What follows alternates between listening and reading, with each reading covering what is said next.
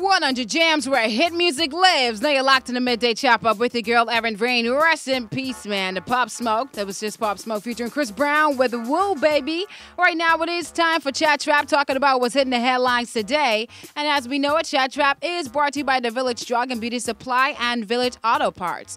You can shop now and save at the Village Drug and Beauty Supply store located on Alexander Boulevard, Nassau Village for all your hair care needs, groceries, personal items, and beauty supplies.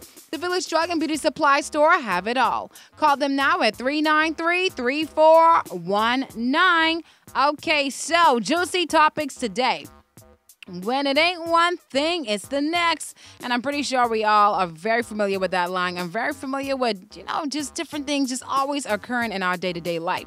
But that's exactly the direction that Nicki Minaj's life is heading in right now. She was just being bashed on social media for continuing to be unvaccinated after she had caught COVID-19 and for sharing that she was invited to the White House. They had everyone just coming for her, basically telling them they gave Nicki Minaj the same invitation that they give to everybody else, and she ended up going on live and kind of on a rant about it, just basically stating that, hey, come on, they obviously did not give her the same invitation that they would give to anybody. So it's just a whole lot of controversy that actually surrounded that. But now, once again, the woman who is suing Nicki Minaj and her husband Kenneth Petty for alleged harassment will now speak her piece on the Real Talk Show today. All I'm saying is I know a lot of people will be tuned into this because this is the same woman, Jennifer Hugh, who actually had accused Nicki Minaj's husband of rape, in 1994. So Kenneth Petty served more than 4 years in prison after being found guilty of raping Jennifer Hugh when they were both 16 years old. She has now filed a lawsuit claiming that Nicki Minaj and her husband Kenneth Petty have hired persons to harass her into changing her story about the sexual assault in 1994.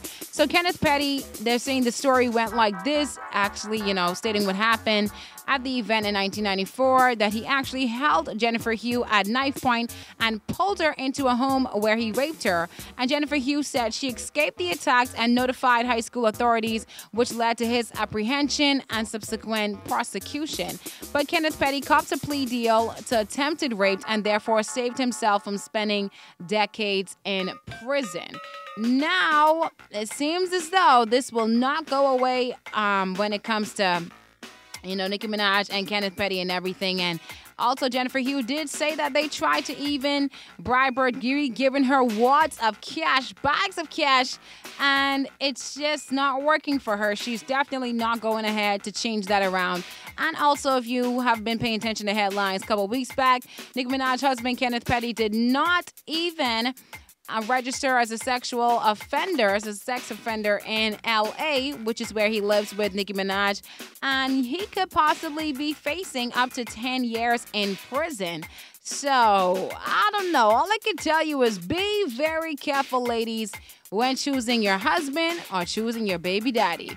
Moving on to further news, a video of an actress by the name of Harley went viral when she stated that Rihanna hated her and that she had done work for her charity foundations, but she was eventually blocked from attending the same event she was fundraising. But she also even mentioned that Rihanna had hooked up with her former boss, who is an African prince, and that she gave him the sexually transmitted disease chlamydia back in 2015. Now, sometimes we gotta know just when to keep our mouth shut, just when to let situations die down and let it just pass away. So obviously, maybe she still have some hurt, some hate for Rihanna up to today, seeing that this was all the way back in 2015.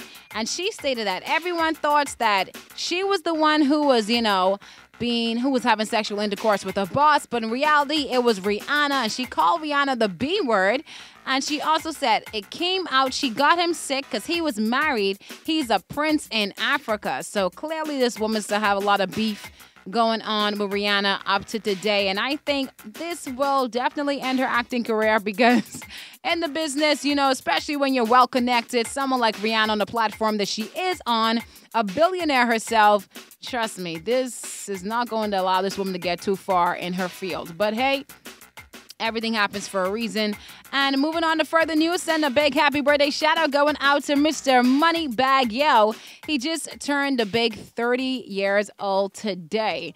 Man, oh man, sometimes you look at these rappers and you really think they're kind of younger. You think they're a bit older. You just never know what to think. And then when you actually find out their age, it's crazy. So he's just 30 years old. I think that's a good look for him, though. But that's it for Chat Trap. Just letting you know what's hitting the headlines today. Reminding you always that Chat Trap is brought to you by the Village Drug and Beauty Supply and Village Auto Parts. You can shop now and save at the Village Drug and Beauty Supply store, located on Alexander Boulevard, Nassau Village, for all your hair care needs, groceries, personal items, and beauty supplies. The Village Drug and Beauty Supply store have it all. Call them now at 393-3419. Back in the mix, my favorite single for Moneybag Yo, Lil Baby, All of a Sudden.